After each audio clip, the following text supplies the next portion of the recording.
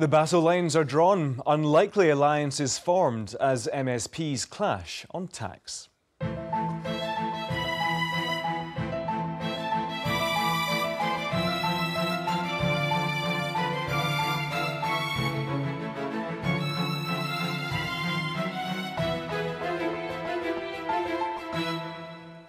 As the budget was debated, Holyrood was divided to tax or not to tax, as tempers flared over proposed cuts. It's fairly simple. How can you protect their income when they don't have a job? This is the government that's given public sector workers a guarantee of no compulsory redundancies. That's what we've delivered for the people of this country. Cameron faces questions in the Commons on his Europe deal. It makes Britain better and stronger, he says. Too much sniping from the Tory backbenches. And the secret rocket, why the Hebridean launch went unnoticed.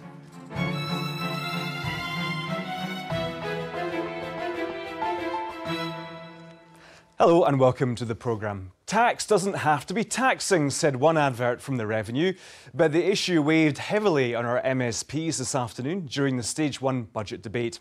John Swinney, of course, rejected calls from Labour and the Lib Dems to raise income tax by 1 penny to mitigate his planned cuts. He said he was giving low-paid workers a pay rise, but the Conservatives were delighted about his stance on tax. Penny for your thoughts. Unions protested about the budget settlement outside of Parliament. Inside, the Finance Secretary defended his plans in the wake of what he called Westminster cuts as he sought to protect incomes. The proposals to increase income tax by 1p next year will hit those taxpayers least able to pay. Of course it will. It puts up tax for the lowest paid people in our society. John Swinney also said he was raising the living wage for some 50,000 workers, but Labour said his cuts to councils would cost people dear. It's fairly simple. How can you protect their income when they don't have a job? This is the government that's given public sector workers a guarantee of no compulsory redundancies. That's what we've delivered for the people of this country. The Labour theme was developed by their finance spokesperson. Let's use the powers we have, because faced with the choice of using our powers to invest in the future of Scotland or continuing Tory austerity, because that is exactly what he's doing.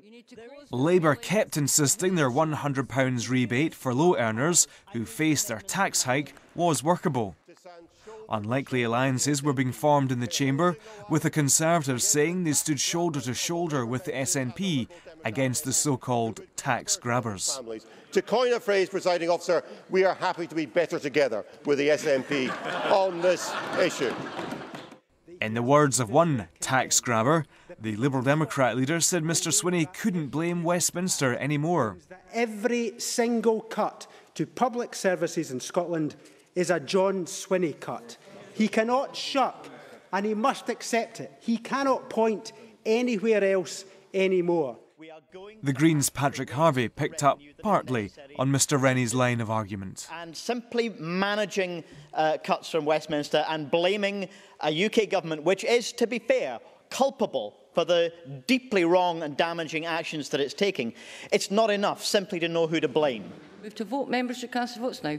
Labour's amendment to introduce the penny increase in this budget was, of course, dropped, but these arguments will dominate the election campaign.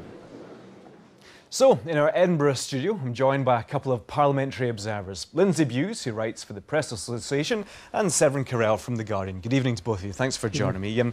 Lindsay, to you first of all, it seems the parties are taking very clear, distinct stances this time round.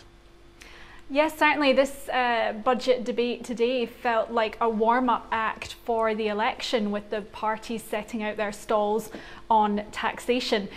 Labour and the Liberal Democrats making a very clear pledge that they're going to add 1 penny onto the rate of income tax.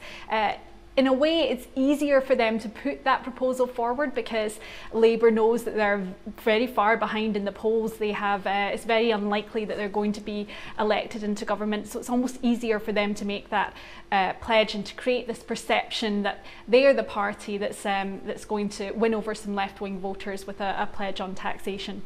And Sev, of course, as Lindsay's pointing out, Labour Lib Dems facing a terribly difficult election. Is this just a a last gasp attempt at gaining some traction here, do you think? No, I think for both the Liberal Democrats and the Labour Party, and indeed the Tories, this is actually a very, very important moment for them, because what it allows them to do is to shake off and, put back in the past the constitutional debate. They want to move back onto the agenda of what Holyrood is actually there to deliver, talk about the new powers and start reframing and resetting Scottish politics. So in a sense, it's also allowing them to adopt what are the traditional roles in old politics, if you like. Labour to the left of the SNP, Tories to the right, and Lib Dems floating somewhere around the middle. Now, also, Kezia Dugdale, the Labour leader, does not think realistically she has a chance of winning in May, but what she does think she has to try and do is rebuild and reinvigorate and reunite Labour around some very clear, key central ideological positions, and taxation in this model is one of those. She wants to unite the Labour Party, unite the Labour movement, and also primarily secure Labour's position on the left. She needs to make sure that the SNP and other left-wing organisations, say Rise, for instance, or perhaps even Tommy Sheridan Solidarity, I don't know, are not chipping away even slightly at those votes that are going to help secure the list seats that they need, and maybe even save the odd constituency here or there. So, Lindsay, how will this impact on voters then? Some people have been speaking to you are suggesting that perhaps Labour won't be able to attract people across the union divide, as it were, people who are of the pro-SNP but attracted maybe to left-wing policy will go to Rise. Well, I think it's interesting what Seb was saying there. I think certainly there is this impetus from the unionist parties to get the agenda back onto left and right politics and shake off this debate on the Constitution. But I'm just not sure that that's going to be entirely possible. I think that the SNP has this core support. I think that battleground for the left-wing voters isn't necessarily there anymore for Labour to fight over. I think that the Constitution is still going to be a big issue in this election, and I think Labour is going to find it very hard to persuade voters to come back to them when we know that voters actually don't really go for tax rises. Most voters, the majority of voters, the polls tell us, don't want to pay more tax. So, Severin, I suppose the strategy for Labour, the Lib Dems, is they're trying to put pressure on the SNP.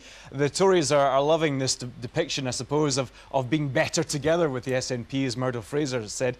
Is there pressure on the SNP, do you think, or do you think they can rely, as Lindsay's kind of pointing out here, on the nationalist bloc vote, as it were? Well, undoubtedly, John Swinney is going to be under significant pressure. Nicola Sturgeon's now going to be under pressure because from both left and right, they're effectively trying to put the Scottish National Party to proof about exactly how they're going to use the powers that are on offer, and also about how they're going to properly animate their position that they are a truly progressive party. Now, the one thing, of course, is that where we are now, it's a convenient moment for Labour and the Lib Dems because they have the space in the media to be able to set out their stalls and set out their positions. But they know fine well that John Swinney and Nicola Sturgeon are extremely adroit, clever politicians. They've also got the might of the Scottish Civil Service behind them.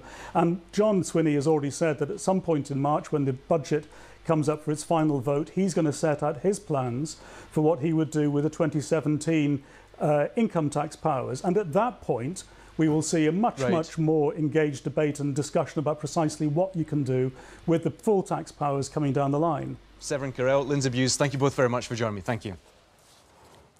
Now, better and stronger. David Cameron says that's how Britain will be following his renegotiation of our EU membership. He insists he's happy to be judged, but judge they did. Pretty thin gruel, further watered down, was an offer, according to one backbencher. It's been a long slog for the Prime Minister. Suzanne Allen has been examining today's arguments. Cam's great EU gamble. Cameron's EU deal is a joke. Deal or no deal? David Cameron says oui. Yeah. See. Many of today's front pages say otherwise. Since the weekend, the Prime Minister has been locked away with Donald Tusk, President of the European Council, to try to hammer out a deal Mr Cameron thinks will persuade us to stay in the EU. He's confident real progress is being made in relation to the 4 areas he wants to renegotiate.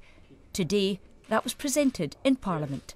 So if we stay, Britain will be in there, keeping a lid on the budget, protecting our rebates, stripping away unnecessary regulation and seeing through the commitments we've secured in this renegotiation, ensuring that Britain truly can have the best of both worlds.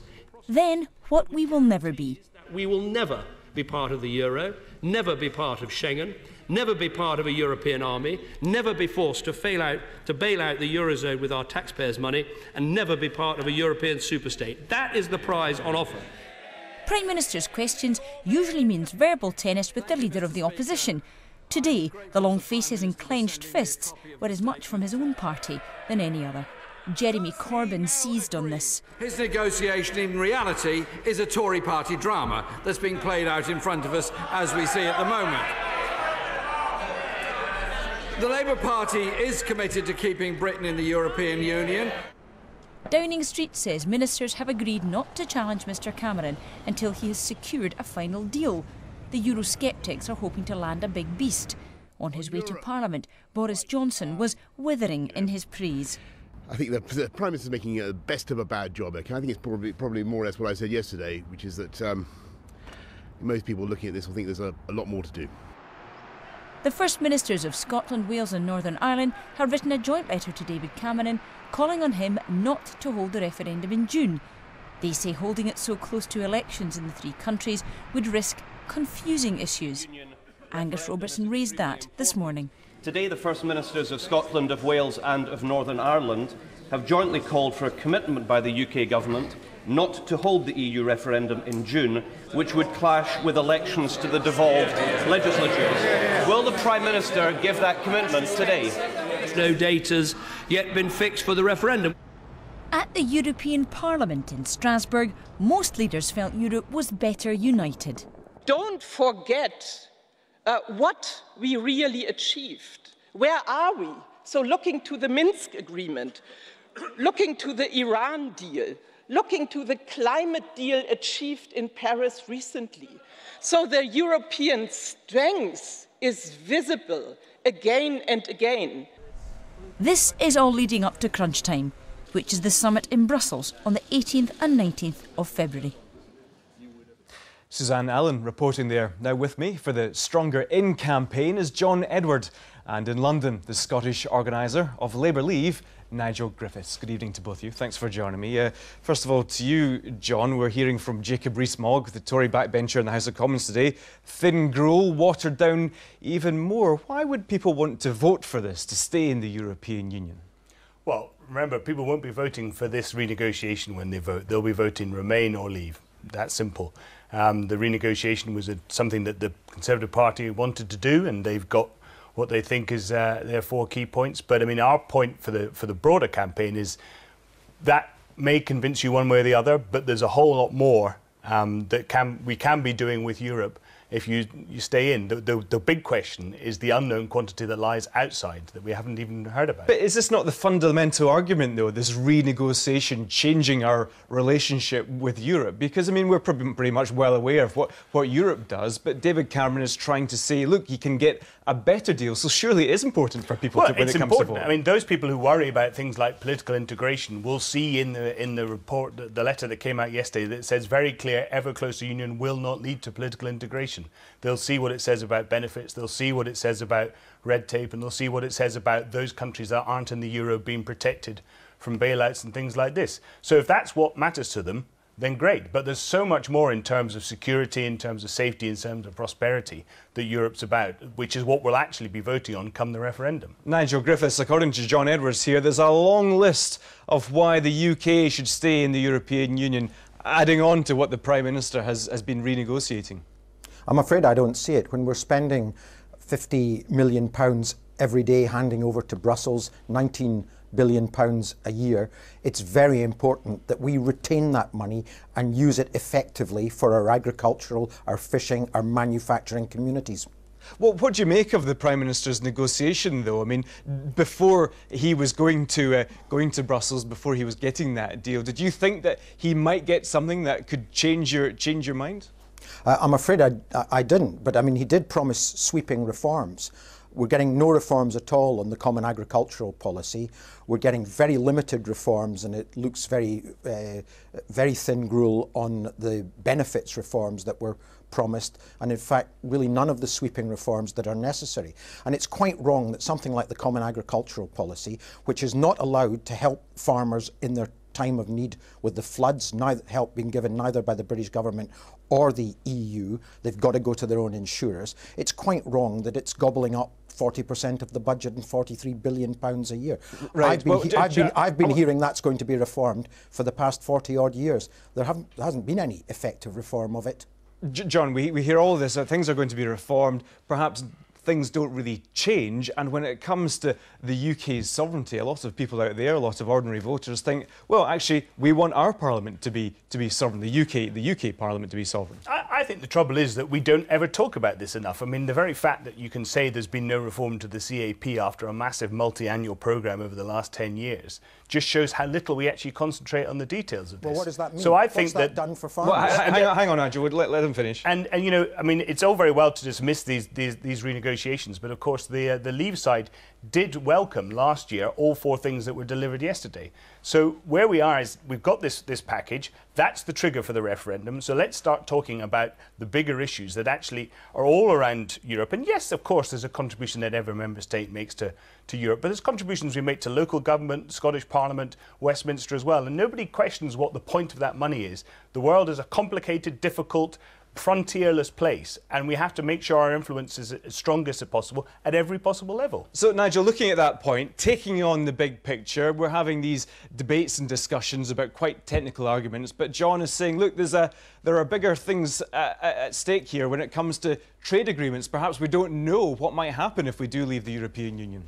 Well, in terms of trade, our expanding trade has very much been outside the EU. The EU has been stagnating, and in fact we used to export more than 50% of our goods to Europe, to the EU rather, and now it's down to 43%. We've got a trade deficit of about £62 billion with Europe, and with the rest of the world we've got a trade surplus of £27 billion. So we're very good at creating jobs in exports and exploiting markets that are outside the EU. Within the EU, I'm afraid we've got a stagnant picture. And of course, far more jobs in the EU are dependent on their exports to the UK than we are dependent on our exports to them. And that's why there'd be no trade retaliation, because it would penalise German, French, Italian companies far more than it would penalise UK companies. John, you're keen to react on that. No trade retaliation? Well, I mean, on the small point of trade, the reason that the trade balance with Europe has gone down is simply because the rest of the world has been developing quicker, and so the trade we've done with them is still, is growing all the time. But that's still to say that out of half a billion people, we do half of our trade with Europe. With the other 6.5 billion of the world, we do the other half. So to pretend that somehow Europe is a diminishing market is just to completely negate the fact that this is the single biggest trade area in the world. John Edward, Nigel Griffiths, thank you both very much for joining me. Thank you. Now, Scotland's race to space, not a phrase you hear every day, but a rocket from the Hebrides missile range in the Western Isles has become the first to be launched into space from UK soil. But the achievement, which happened last year, almost went unnoticed. Our science correspondent, Kenneth MacDonald, has this report. They're lengthening the airstrip at Benbecula on the northern tip of South Uist in the Hebrides. Not a very big job in itself, but it's the start of a project which has raised a storm far beyond the shores of the Western Isles. In 1957, not everybody thought the Hebrides missile range was a great idea, but the UK government got its way. Almost 60 years later, last October to be precise, it finally took a small step into space. T-minus 10 minutes to Terry Ryan target launch. It was the military exercise that made history almost in passing. There was a large naval exercise run by NATO. And as part of that, they were doing some missile intercept operations. And so for the first time, they launched a missile from the kinetic-operated range in Benbecula. And it went up and into space. So that's the first time any object has went into space from the UK. This is what it looked like. But there will be no place in a museum for the American-made rocket, because the point of the exercise was to blow it to bits over the North Atlantic. Nonetheless, a first for the UK and a first for the Hebrides missile range. That's where my family croft is, according to the family head history. So it'd be great to see some real spacecraft going up into orbit from Scotland. And that could happen soon. Prestwick, Campbelltown, Stornoway and Leuchars are among the 6 sites vying to be the first UK spaceport. It would handle horizontal takeoffs like those offered by Virgin Galactic, so there could be space tourism up there and for the rest of us down on planet Earth. People will come to see space launches. And when anybody says, would somebody go to Mount Greenwich to see a rocket launch? Well, people go to Cape Canaveral to see rockets launch. They even go to Roswell in New Mexico to look at a plastic alien because they're so interested in space. And 500,000 people go there every year just to go into a bar which has got a plastic alien in it. Scotland's space industry already supports 5,500 mostly highly skilled jobs. The first Scottish-built satellite, UCube-1, went into orbit in 2014 from Kazakhstan, so a vertical launch site here could bring benefits. If it takes a couple of weeks to get it to the launch site, because that's in South America, then that's a long time. So if we can build it in Glasgow and we can launch it from really close by, just by jumping in the car, going to the launch site, put it in the vehicle and get it into space within a couple of days, then you're really compressing that time. The new technology types of spaceship being developed mean that you don't have to find the kind of locations they used to use in the desert because you can actually be less weather dependent than they used to be for big space rockets. So when you've got systems like Elon Musk's new system, which is a reusable rocket that can land back on a pad, or the Virgin Galactic 2 systems that they are now developing, one which is an unmanned satellite launcher from a 747, and the other one is Spaceship 2, which sadly had an accident 2 years ago, and they're just about to complete the new one. These kind of systems actually mean that the British space industry doesn't have to go to Kazakhstan, French Guiana, or the west coast of the United States in order to launch a rocket. Kinetic, who run the Hebrides range for the MOD, say they have no plans to use it as a commercial spaceport, although they say they do have the expertise to support a spaceport anywhere in the UK. But in the annals of space exploration, there's already a new name alongside Canaveral, Baikonur and Woomera. Benbecula. Well, joining me now to discuss some of the day's news is Karen Lindsay, the editor of the online site Liberal Democrat Voice, and Ewan Crawford, the former SNP advisor. Good evening to both of you. Thanks for joining me. A couple of clips to play for you in just a second, because the deadline for a new funding deal for Scotland has slipped. It was meant to be February the 12th. Now the UK government say the Lords will still be debating it on the 22nd. Labour aren't happy. According to the Scottish Government sources, agreement is as far off as it has ever been, whilst the tone of the Secretary of State is to strain every sinew to get a deal. This was always the danger, that away from the spotlight, the two governments would fiddle and fixate and the momentum to reach a deal would be lost. I don't think in terms of self-imposed or arbitrary deadlines. Personally, keen as though I am to have a warm and supportive relationship with the Scottish Government, I've never felt the St Valentine's Day date had much relevance to this process. I'm willing to continue to working towards a deal as long as that takes and as long as we can. Now, you and the Deputy First Minister, John Swinney, said he's still working towards a deal from the 12th. It's speculation about speculation, isn't it? Yes, but the stakes are very, very high here. And although Ian Murray there was talking about fiddling and fixating, we're actually talking about huge sums of money. So this week you see Scottish politics dominated by a suggestion from Labour that they're going to raise tax, but actually that could be relatively insignificant compared with the sorts of sums of money that could be reduced from the Scottish budget unless a decent deal is done for Scotland. So that's why this is so important. Were you surprised at what David Mundell was saying? Did you think that he was heading for the 12th as well until he made that statement? Well, I mean, this is the date that's important in order for the Scottish Parliament to consider the bill before dissolution and the election. So, you know, he clearly doesn't want to be seen from a Conservative point of view, again, to be putting up roadblocks as the Conservatives have been seen to be done so far in the past. But it shows, again, just how important this is, that this deal has to be worked out because the sums of money are so big. Karen, do you think it is really important this deal is done before Holyrood dissolves for the election? I mean, could it be revisited after the May election? Well, I think it's in everybody's interest to really get it over and done with. I mean, it's not a difficult thing to do if everyone just behaves like grown-ups, gets round the table and sorts it out. I mean, there are some kind of sort of eye-watering sums of money involved, certainly, and we are seeing the same sort of brinksmanship from the SNP really as we did over the Scotland bill. Do you remember Alex Salmond's 6 red lines and John Swinney calling it a dog's breakfast? In the end of the day, they all voted for it.